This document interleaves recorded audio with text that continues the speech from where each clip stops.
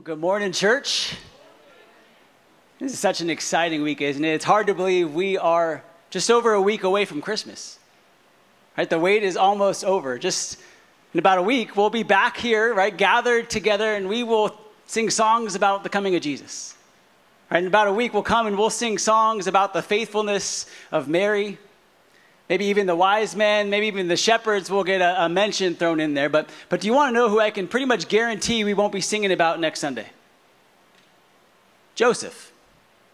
Talking about Jesus' earthly father, Joseph. Now, how can I be so sure of the fact that we won't be singing about him? Well, it's not just because I know the worship team's set list. It's because Joseph is really the forgotten man of Christmas. I don't know if y'all have ever thought about this before, but you don't really see Joseph's name mentioned in many books. You don't see his story talked about in too many sermons, and if we're being honest, he really gets easily confused in a lot of nativity scenes with just being one of the shepherd boys, right? When it comes to the story of Christmas, Joseph really doesn't have a starring role. In fact, I'm not sure if you know this, but Joseph actually has 0 lines in all of Scripture. But what we're going to see today in our 3rd week of our Advent series is that Joseph, despite not having a starring role, he plays a pivotal role in the Christmas story. And that just like Mary, just like the wise men, the shepherd, just like all the rest of them, he too has a very specific purpose given to him by God. And it's a purpose, family, that he discovers in the waiting. That purpose, well, I'm not just going to come out and tell you what that is this morning. I actually thought I'd start by showing you. Okay, so I came across this video about a week or so ago, and I thought that it really perfectly captured the heart posture of Joseph. It's a video of a little boy named Milo, and Milo has just learned about the role that he's been assigned to play in his school Christmas play. Let's check out this video. Guess what I am for the nativity? I'm a classic one. Classic role, is it? Classic part? Yeah. Joseph? No. One of the 3 wise men? No. But it's a classic part? Yeah. Okay, you tell me then, because... I'm door holder number 3, I'll be holding doors. That's amazing! Holding doors for who? Probably Joseph and Mary. Oh my gosh, were you pleased when they said that? And I was like, I'm a door holder, get in there, let's go, yes. I'll have to wear like brown. Really? Yeah, probably. Excellent. Well, that's really smart, Milo. Isn't that amazing? Y'all, I've honestly watched that video probably 50 times. I'm not even kidding. Like, there is something about that kid's heart that is just so pure. There is something so amazing, right? He's so excited that he just gets to play a part. Yes, he is very well aware that he is not the star of the show, but yet he is ready, he is willing, he is eager to give it everything that he's got. And that right there, family, is the same posture we see in Joseph. Right? There is a readiness, a willingness to embrace the role that he has been given and to do everything he can to make his life all about Jesus. See, family, this is why Joseph's story is worth remembering this Christmas. This is why his character is worth our attention, because he models for us what it means, what it really looks like to have Jesus at the center of your life. And he proves to us that no matter what role we've been assigned to play, that we are all just supporting cast members in this play, amen? Yeah. And that our purpose is to highlight the true star of the show. Whether we play the role of Mary, Joseph, a wise man, or door holder number 3. See, the truth that we've all been reminded of throughout these last couple of weeks in this Advent series is that we all find ourselves in a season of waiting. But no matter what it is you might be waiting for, my prayer is that you would have a heart like Joseph and like sweet little Milo, right? A heart that is ready and willing, even eager to do the will of the Lord and to seek his purpose for your life. So before we go any further, let's make that our collective prayer together this morning. Would you join me? Father, we are so grateful just to be gathered here together today, Lord, to celebrate you and to celebrate the coming of Jesus.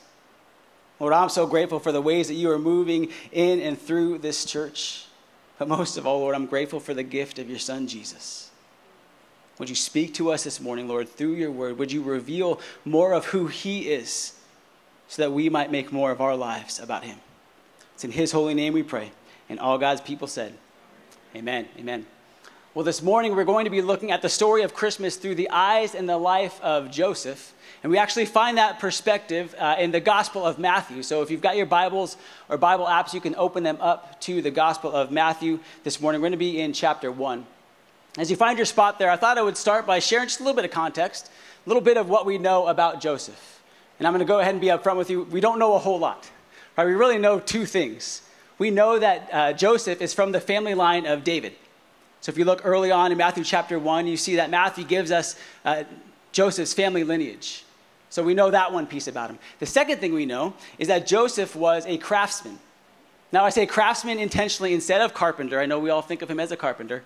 But the reality is, if you look at the Greek word that's used to describe his work, it's the word tekton. And if you look at the surrounding environment around them, where there's not a whole lot of trees, well, the reality is he probably worked with a lot more stone than he did with wood. That's just kind of my own little 2 cents. That really doesn't have a whole lot to do with the context of this story, but I like that because really what it tells us is that Joseph is just a blue-collar guy. Right? He's not a wealthy man. He's not this spiritual guy that worked in the temple. He is just your ordinary, everyday, average Joe. So Joseph comes from the line of David, and he's a craftsman. Again, that's really all that we know. Like I said, Joseph didn't exactly have a starring role. So with that super in-depth context in mind, let's jump into our passages for this morning. We're going to start in Matthew chapter 1. We're going to look at just verses 18 and 19. It says this: Now the birth of Jesus Christ took place in this way. When his mother Mary had been betrothed to Joseph, before they came together, she was found to be with child from the Holy Spirit. And her husband Joseph, being a just man, unwilling to put her to shame, resolved to divorce her quietly. I'm going to pause right there because if you've read the Gospel of Matthew, you know that Matthew can be a little bit matter of fact. Right? He just states the facts and then he kind of moves on with it. But what we miss, especially now being 2,000 years later, is really the gravity of this situation. Because what we have here actually are 2 young kids on the cusp of marriage. I say young because at the time, Mary probably would have been about 14, 15 years old, and Joseph probably somewhere around 18 or 20. So you've got 2 young kids, and they got their whole lives ahead of them. Not just their whole lives ahead of them, they actually had their family behind them, because this is an arranged marriage, which was really the typical thing of that day. But they're in this betrothal period, right? And this betrothal period is important. It's in Hebrew, it's called the kiddushin. And it's this year-long period where the couple was legally married, but they weren't able to live together or to sleep together during that period. I think most of us are familiar with that idea. We've heard this story enough times, but let me help you understand the purpose of this betrothal period. At least one of the purposes is because in these arranged marriages, what you would have is you would have the groom's family would pay a bride's price to the bride's family. Okay, so they would pay a certain amount or give them a certain amount in exchange for the bride's hand in marriage. And so this betrothal period, it was really a way for the groom's family to protect their investment. See, they wanted to be sure that the bride was pure. And so they would wait this year to make sure that she wasn't already pregnant. I don't know about y'all, I'm not sure why it took a full year. I think you normally can find that stuff out pretty quickly. But nevertheless, they decided to wait a whole year so that this couple could enter into a normal married life. And if you haven't connected the dots yet, here's why this is so important. It's because during this betrothal period, when she was not allowed to either live with or sleep with anybody, that Mary shows up pregnant. In fact, we actually see in the Gospel of Luke, right, the angel Gabriel comes and he tells Mary that she has conceived a child. Right? And so Mary, she goes and she spends some time with her cousin Elizabeth, and she comes back and shows up with Joseph with a baby bump. Right? And all God's people said, uh-oh. Right, we've got a problem on our hands. This isn't the way things are supposed to go. She is supposed to be pure during this time. I want to ask you to put yourselves into Joseph's shoes for just a minute. Right, your parents have just arranged this marriage to this, I'm assuming, pretty great girl. Right, and you start this betrothal period, you have this nice ceremony. And my guess is you've probably started to make some plans for your life.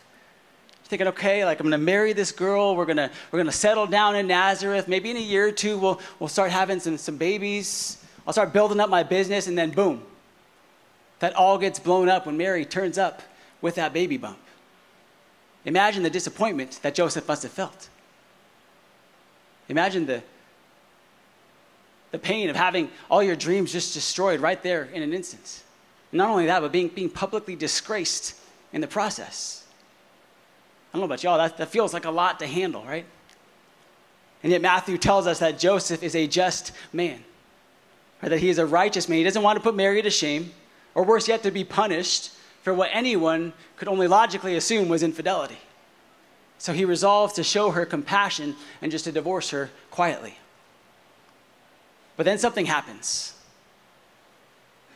Something happens. And I'm not sure how much time passes between verses 19 and 20, but something happens there in the waiting. Matthew tells us in verse 20 that as Joseph considered these things, behold, an angel of the Lord appeared to him in a dream, saying, Joseph, son of David, do not fear to take Mary as your wife, for that which is conceived in her is from the Holy Spirit.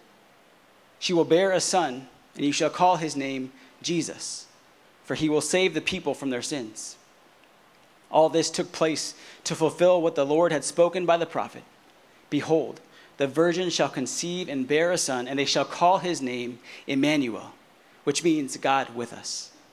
When Joseph woke from his sleep, he did as the angel of the Lord commanded him. He took his wife, but knew her not until she had given birth to a son, and he called his name Jesus. Now, I don't want you to miss the weight of what Joseph is being asked to do here.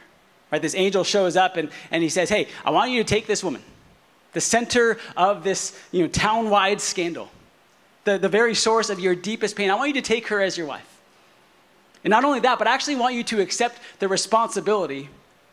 I want you to accept the fact that you will be guilty by association. That your life, your reputation, it's never, ever going to be the same. And lastly, I want you to take this boy. I want you to raise him as your own son. Oh, and by the way, he happens to be the savior of the world, so no pressure, Joseph. Right? Not exactly an easy list for Joseph, is it? Everything he was being asked to do carried with it significant sacrifice. And it required him to have a true humility. And yet look how Joseph responds. There is a readiness, a willingness to do all that has been asked of him. In fact, if you notice, Joseph actually goes above and beyond the call of duty. Right? It says here that he actually chose not to sleep with Mary until after Jesus was born. Okay, so that's 2 full years of being essentially married without ever consummating their relationship.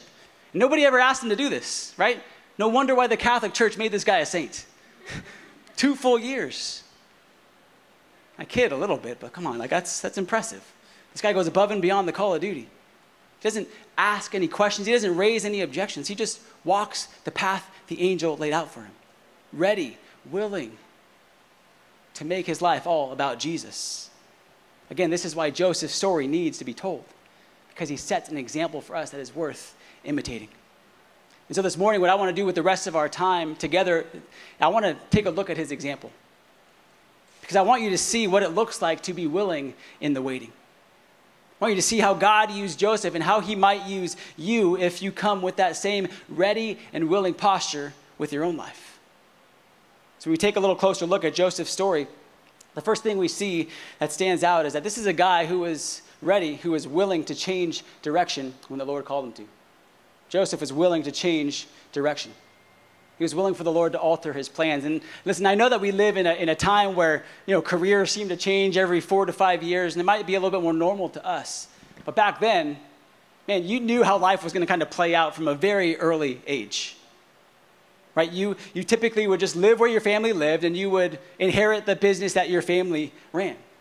It's not to say that unexpected things didn't occur, but you could pretty typically kind of figure out the rest of your life from an early time. And I'm sure, like Joseph, some of him, he enjoyed that fact. I mean, here we have a craftsman. I don't know if you guys know any craftsmen, if you're a craftsman yourself, but craftsmen, or people in construction, they really like when things go according to plan. I've watched our brother Jay Mullen here. I've been able to visit some of his projects, and I see the eye that he has for detail. I see how much he loves when things go according to plan. When all the pieces and all the parts are there, when all the measurements are correct, right? Joseph probably liked this fact about his life. I'm more of a duct tape and super glue kind of guy myself. But you get what I'm saying here. My guess is that that change of plans probably wouldn't have been easy for Joseph to swallow. And yet, where do we find him? Ready and willing to do the Lord's will. And it's not just here either. It's not just in this initial news. It is actually all throughout Jesus' childhood that we see this same readiness and willingness for Joseph. Right? It's that same readiness and willingness that we see that gets him from Nazareth to Bethlehem with a pregnant wife on the back of a donkey. You got to be ready and willing to take on something like that. But then we see it again, right? When the angel comes and tells, or sorry, when Joseph learns about King Herod coming after his child, he takes his wife and his newborn baby, now 760 miles, to Egypt. And then one more time, we see the Lord eventually gives them the all clear to go back to Nazareth, a journey that takes 900 miles, and he goes willingly. Because again, he knew that this was the path the Lord laid out for him. But here's what I need you to understand about all of this, family. That is way more than just some painfully long road trips with a baby or a toddler. Yes, that would have been hard, but being a transient family couldn't have been easy either. Imagine Joseph going to Egypt, having to learn a new language, having to find a job, a source of income, having to be able to protect his family. Imagine going back to Nazareth, back to this place where rumors would just swirl all about them, where people probably despised them because of what they assumed. It couldn't have been easy for him to swallow. And yet Joseph was ready and willing every time the Lord changed his direction, because he knew, family, his life was no longer about him. He knew now his life, every step he took, was all about Jesus. And for Jesus, we see that Joseph was willing to sacrifice everything. Now, as I was reading this week, I thought, man, did it really have to be this way? I don't know if you read, the Gospels and these accounts and be like, did God really have to lead them on that path? Because let's be honest, if he would have sent Jesus, to a wealthy family, or to a military family, or a royal family, all of these challenges, they would have been taken care of. But instead, God chooses to send Jesus in a way that would ruin the reputation of two young kids. Instead, God chooses to send Jesus in a way that would require them to sacrifice all of the plans they had for their lives. Instead, God chooses to send Jesus in a way that would demand of his parents the very same thing he would eventually command of each of us. A life not lived according to our plans, but according to the will of the Lord. So yes, I guess it did have to be this way. Because putting Jesus at the center of your life, family, it requires you to change direction. My question for you this morning is, are you willing to change direction? Are you willing to put your reputation, your plans, your dreams for your life up on that altar? Are you willing to do whatever it takes to make your life all about Jesus?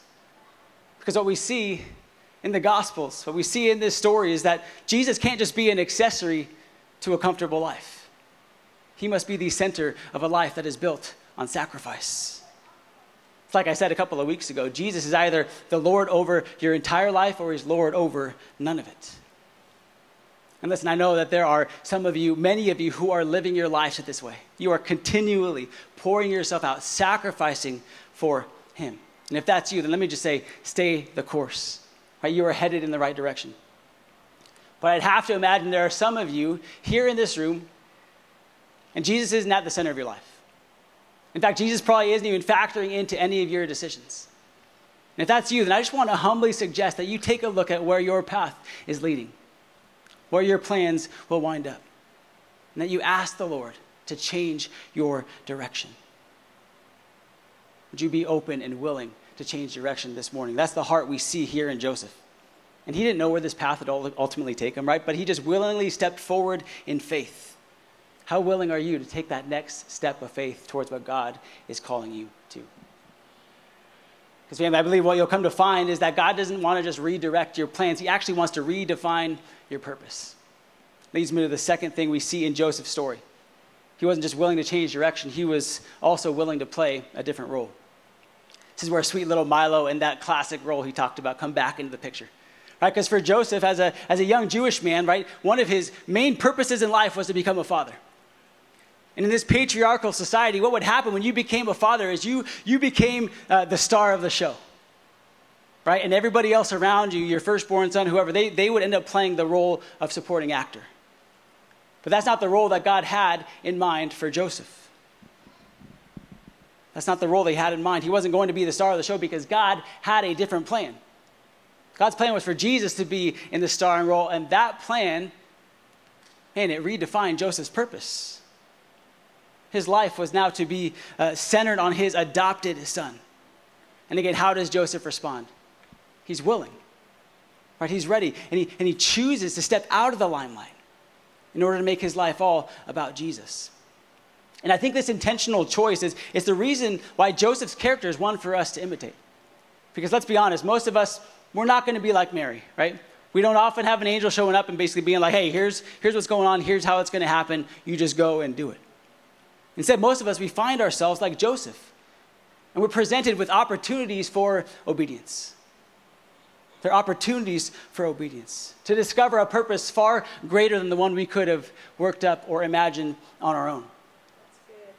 And when we're presented with these opportunities, family, we are given a choice, right? We can choose to continue playing the role that we've always played, the role that we want to play, or we can choose to embrace the role that God has assigned to us, the one that he has designed specifically for us. So my question for you is, which role are you willing to play? Are you set on continuing to be the star of your own show? Or are you, like Joseph, like sweet little Milo, willing to step aside, willing to give Jesus the spotlight that he deserves? You know, a few stories reflect this kind of humility like adoption stories do. And this past week, I got to hear a pretty incredible one. I was talking with a fellow pastor in the area, and he was telling me about his sweet little 11-year-old adopted son named Luis. He's telling me Luis just has his heart for the Lord, but he has a body that's just had dozens and dozens of medical challenges over his short life. Well, this pastor and his family, they were well aware of those medical challenges when God put it on their heart to welcome Luis into their family through adoption. And yet they still willingly made that choice.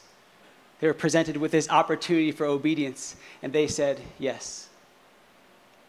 But that would only be the beginning of the sacrifice God was inviting them to make. Because not long ago, they actually learned that Luis needed a kidney transplant.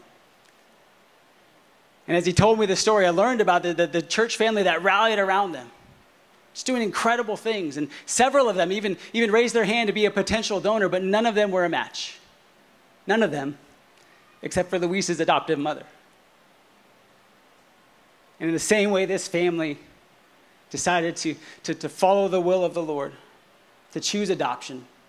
This woman, she willingly chose to make a sacrifice for her son.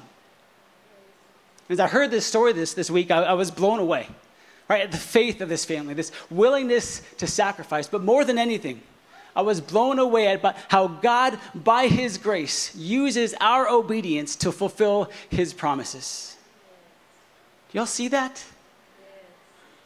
God, in his grace, uses our obedience to fulfill his promises. That's the same thing we see here in the story of Christmas. It's Joseph's willingness to say yes that led to God's promise becoming a reality. And it just has to make you wonder, what promises God is longing to fulfill through your obedience? What might he do through you if you were ready and willing to play the role that he designed for you to play? Don't you want to know that, family? What would happen if you truly trusted in the Lord with all your heart, like Proverbs 3 says? If you didn't lean on your own understanding, but in all your ways, in all things you did, you submitted to his will. Proverbs 3 verse 6 tells us, right, it'll make our paths straight. In other words, he will redirect your life. He will redefine your purpose so that your life will never, ever be the same. Family, don't you want to know what God can do with your yes? There's just one problem, right? We have this promise that's available to us, but yet some of us still find ourselves reluctant or even resistant to this. So why are we so reluctant? Why are we so resistant to follow God's will for our lives? I think it's actually pretty simple. We are reluctant to walk the path that God has for us because we are unsure of what lies at the end. Right? Like if God would just show us what's at the end of these steps he's asking us to make, then most of us would willingly take them, right? But what happens, family, when we do this, when we are reluctant to walk the path that God has laid out for us, is that we put his blessings in the waiting. Let me say that again. When we are reluctant or resistant to walk the path that God has laid out before us, we put his blessings in the waiting.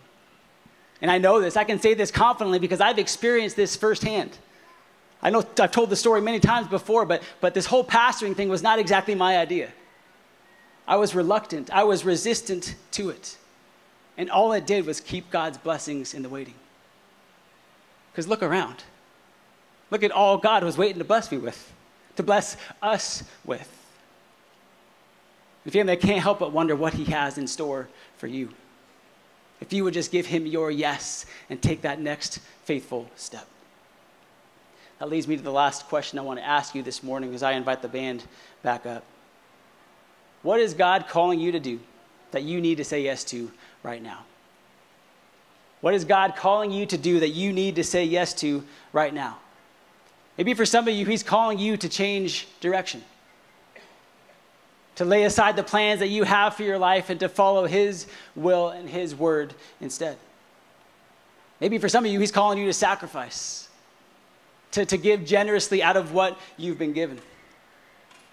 Maybe for some of you, he's calling you to discipleship, to pour out into the life of somebody else. Or maybe to be bold and to ask someone to pour into your life. What is God calling you to say yes to right now? I believe there may be somebody here that God is calling into foster care or into adoption. To opening up your life, your guest room, your heart to invite a child in. Listen, I don't know what God might be calling you to do. I don't know exactly what your yes might lead to, but I do know, beyond the shadow of doubt, it will take you even deeper into God's story, that you will see him show up in ways you never imagined possible. I know what happens when pastors give this call. I know what you might be thinking right now. Like, that just sounds too hard. All right, like it's not the right time. But let me encourage you, family, would you be obedient anyways? Would you take just that next faithful step? It doesn't even have to be a leap. Just take that small step forward and watch how God illuminates your path. Here's the thing I know. God doesn't call us to do the kind of things we can do on our own. He calls us to do the kind of things that lead us to a deeper place of dependence on him. So say yes this morning. Say yes this morning to the one who said yes for you. See, family, Joseph may not have known it then, but we know now that everything God asked Joseph to do, his son would do in a much greater sense for him. Right? 3 decades later, Jesus would willingly give up his life. And just like his earthly father, Joseph, he would suffer from being misunderstood, from being despised by men, falsely accused of things that he didn't do. But at the will of his heavenly Father, he would be condemned and nailed to a cross, laying down his life in order that he might save ours. And here's the beauty, family. Because he said yes, we too can find the strength to say yes. Right? Because Jesus didn't stay on that cross. 3 days later, he rose again, and now he is with us in our waiting by the power of the Holy Spirit. It's because he said yes, we too can say yes. And God, in his grace, will use our obedience to fulfill his promises. He will use our willingness when we say yes, family, to point others to him. See, I spent the whole week studying the life of Joseph, and I finally figured out why this guy is so forgotten. It's because that's the way he wanted it. He didn't want anybody to remember him. He wanted everybody to remember Jesus. Joseph knew his whole life was about pointing others to Jesus. So yes, he strived to be a righteous man. I'm sure he tried hard at being a good father, an honest craftsman. But he knew that his ultimate priority was to point others to Jesus. See, have been books upon books written about, hey, why does he not have any lines in Scripture? Why does this guy just sort of disappear? And as I read these scholars, I'm like, y'all are missing the point. Because Joseph's point was to point others to Jesus. And friends, we share that same role with him. So the call this morning is simple. Each of us are to be like Joseph, to be ready and willing to change direction when the Lord calls, to be eager to embrace the role that he has given us, and to give him our yes to whatever it is he is calling us to do.